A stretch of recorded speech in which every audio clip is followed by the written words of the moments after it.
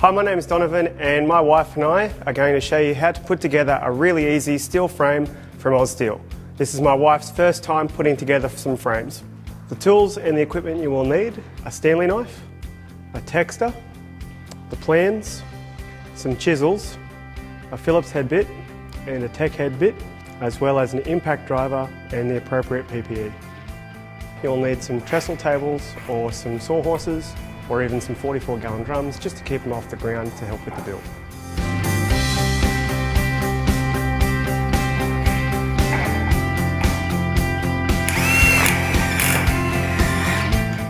You'll grab your bundle and then you'll cut it and then you'll open up the pieces, laying them out to start with. Just grab a pair of scissors.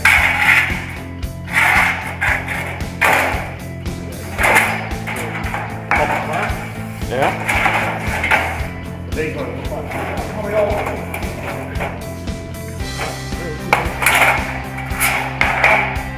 Quickly, that will work.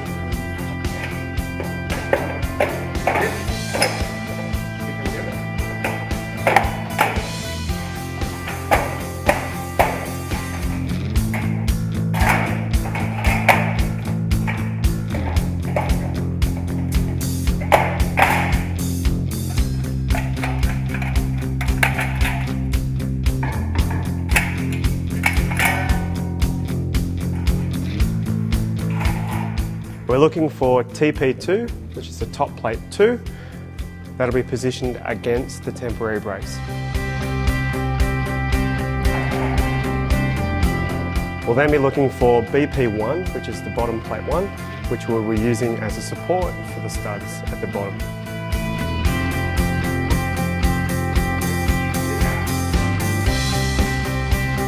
The next step will be then to arrange your studs from stud 10 through to 13 on the left hand side of the frame, followed by stud 17 to 21 on the right hand side of the frame. We'll then find stud 10 and we'll position that on the end, and that will be the first starting point.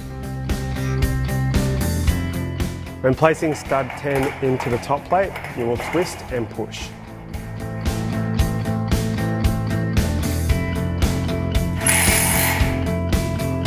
The next piece we will look for is stud 13, which we'll then place where the window is. Down the bottom of the plan it will show the stud orientation in which way the C-section faces.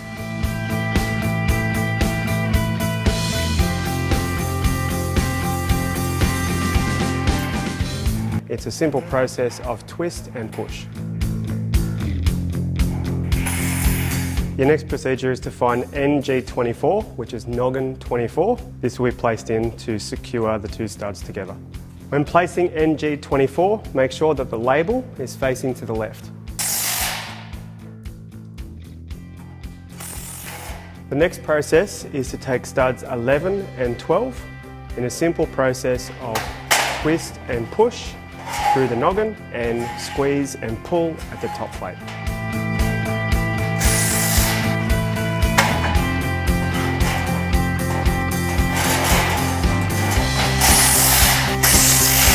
The next process is to mirror what we've just done on the opposite side.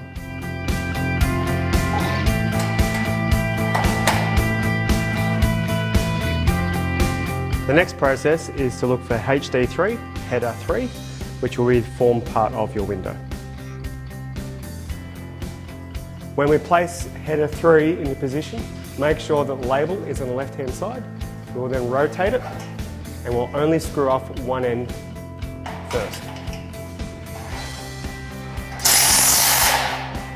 We'll now grab ST6 through to 9, which now forms the K-brace for the top of the window. With this part, again, making sure that the top of the K-brace is across the top.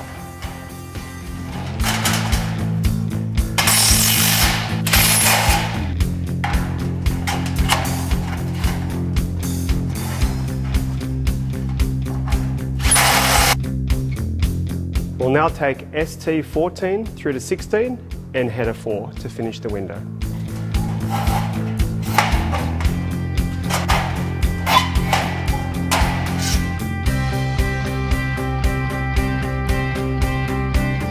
Once we've finished with the top section, We'll now move to S15, which is sill 15.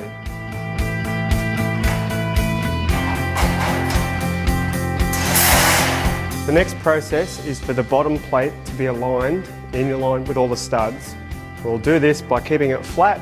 We'll slide it out, we'll then align everything and then twist up.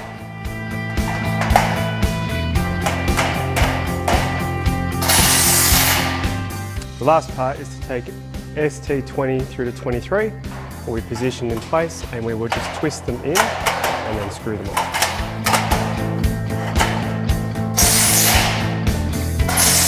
The last thing we will do is we'll flip the panel over and screw it off. The wall is now complete, and now you just have to follow the rest of the plans to finish all the other walls.